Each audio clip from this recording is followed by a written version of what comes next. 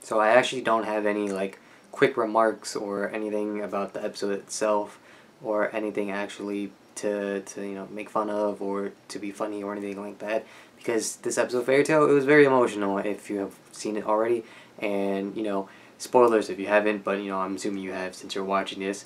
But we see in this episode that Lucy has to sacrifice Aquarius in order to summon the Celestial Spirit King, and that way so he can, you know, help her, you know, win the fight against the rest of Tartarus, since she is essentially all alone in this episode.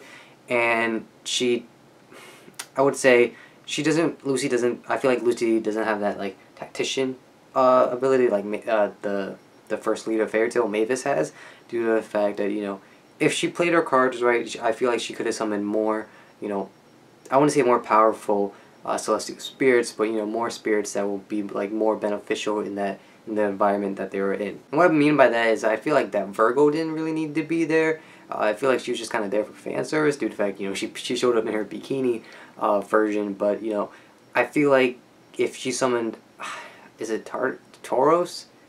I feel, no, Capricorn. I feel Capricorn and, you know, Loki and Aquarius would have been a nice combo right there due to the fact Capricorn, I feel like I'm pretty sure he's more like hand-to-hand like focus more than Virgo is, and then so is like Loki. But anyway, you see what happens. I saw what happens. We see that, you know, Lucy breaks her key for Aquarius in order to summon the Celestial Spirit King. That's because that's the only way. And you know, we see him come in, and you know, while all that is happening, while you know, Lucy's doing all this charging up, essentially we see all these flashbacks, and you know, we see like all the moments that Lucy has had with Aquarius, you know, from young to now, and it's, you know, it's supposed to be heartwarming because, you know, even Aquarius, even though she is a big tsundere, you know, when it comes to Lucy, basically her being a tsundere, she cares for Lucy. And you know, Aquarius does that little trope. I don't know what it's exactly called, like the professional term, I guess you can call it, like where, you know, they use like every mean word they can. It's like, I never loved you, I hated you, so just do this already. And you know, that happened. Now there's one thing from the filler arc that that was actually beneficial to like Lucy and Aquarius' relationship, and we see in this episode, and I guess it's just to kind of give an extra scene for those who like skipped the filler episodes. But it was basically when, you know, you see Aquarius watching Lucy sleep and just like recalling all these memories, and you know, in the filler arc itself, I just watched like, I believe that's the only arc I watched, but it was like, she essentially, you know, Lucy summons all her spirits and is like, hey, I want to thank you guys for being with me, so what do you guys want? And you know, she gives all these people, the celestial spirits, what they want, and you know, it creates a nice moment between Lucy and her celestial spirit. But something that interested me when I, you know, finished watching the episode, I was like, you know, taking out notes in my head. It's like, you know, when it comes to media, how far, you know, does it take you for you as a viewer, and you know, to make you cry, essentially? Like for me personally, it kind of takes a lot, because I remember the last time I actually teared up watching something was, I believe, you know, Plastic Memories, and that just recently aired, and I reviewed it if you want to see that. And the other one was Your Lie in April, and I reviewed that as well. Shameless plugins right there. And you know, because this moment specifically, when Lucy sacrifices Aquarius' key, and you know, Aquarius in general, you know, it didn't essentially make me cry.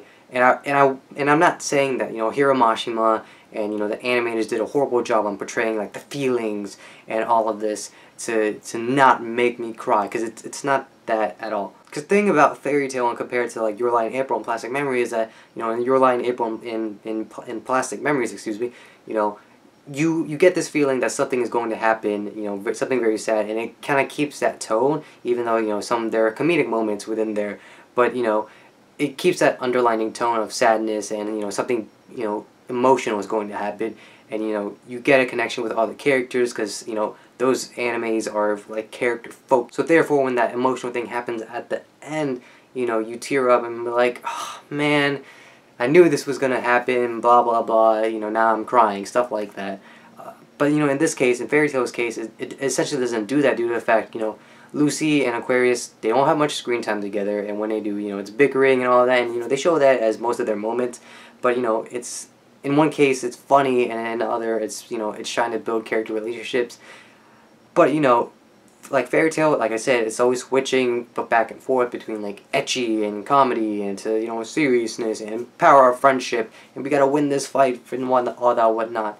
And you know, that's what Fairy Tail does best. And you know, I feel like one of the things that Fairy Tail does better is like the action sequence, and you know, that's what most people watch Fairy Tail for, that and you know, the boobs. But that's just my personal thought on that. You know, there are probably other reasons why people watch Fairy Tail, and you know, I'm just saying those are partially my reasons for watching Fairy Tail. I'm not saying that that's everyone's public opinion. I feel like another good example is like in Game of Thrones. I'm not gonna spoil anything, but if, you know, a lot of people die in Game of Thrones, and I feel like that, you know, after the first few major character deaths, you know, in Game of Thrones, it's like, oh no, this is what happens, because you still see people, you know, you see reaction videos at bars, and then people are like, oh no, this character died, and like, oh no, my favorite character. And it's like, when when I'm watching Game of Thrones, it's like, oh man, that sucks, maybe that character shouldn't have done this and that, and you know, it's like, oh well, time to pick a new one. But yeah, this has definitely always piqued my interest about, you know, like media and entertainment in general. Is like, how far does something go to make you sad, and you know, and to make you cry? Because like stuff in like I Am Legend, you know, when the dog dies or becomes infected, and then you know, Will Smith's character has to put it down. You know, that's emotional to me. It made me cry. And you know, the other moment, like in another Will Smith movie, coincidentally, is like Pursuit of Happiness. You know, when you know, like that. I don't remember exactly, but that one moment with his son where it's very emotional, where, you know, he has to tell him, you know, we don't have enough money to get this. Anyway, you get my point. But my question to you guys is, you know, how far does media and entertainment, it doesn't have to be exclusive to anime, you know, how far does media and entertainment have to go to make you, you know, tear up? And if you want to list examples, go ahead, I encourage it. But, you know, also tell me, you know, did this episode make you tear up? And if not, how could, you know, the animators and Hiro Mashima could have done it differently to do so, to make you tear up about, you know, Aquarius' goodbye to Lucy. But yeah, that's about it for the episode. I just want to give you guys heads up, if you guys collect anime figurines. I just started collecting them because I know that Amiibos are ending soon. That's not exactly true, but there is a foot-sized Erza figure. Here's a measuring tape for scale. My Rise thing is about 8 inches, so it's Erza about this big in her bikini outfit from the 5th OVA, the Yellow Legendary bikini outfit, if you've seen that OVA. And she's holding a fan, a happy fan, I believe. And yeah, I think it's like 100, it's going for like 130. Is it what the pre-order price is, and the price, you know, the retail price? So just a heads up, kind of sad that I had to, you know, change tone to talk about, you know, Erza's figure. Am I picking up personally? Nope, too expensive, and you know, it doesn't look like Erza for some reason, for me personally. It, like most of like Erza's shape inside the anime and the manga, it's like she has like an hourglass shape, but then like in this one, it just kind of, you know, it's just like a regular Erza. Like if Erza was realistic with her proportions, like her body and her proportions together, it's kind of like that. Is that body shaming when it comes to anime characters? Because if you guys know, if you watch my other anime reviews, especially like Snow with the Red Hair, I encourage strong female characters and stuff like that. But, you know, is it body shaming? I feel like it's body shaming. I do apologize if I offend anyone by saying what I just said. But yeah, I'm not picking up, but it's a heads up for you guys. I'll try my best to leave a link in the description below. But with all that being said, I hope you guys enjoyed the review. Thanks for watching. I thought it was a great episode, probably the best episode of this arc, maybe. I don't know if I said that statement before in any of my other reviews, but if I haven't, I'm going to give it to this one for now. But yeah, hope you guys enjoyed this review. Thanks for watching. See you guys out next time. And, you know, don't forget to leave me your thoughts down in the comments below. So, yeah. Bye-bye.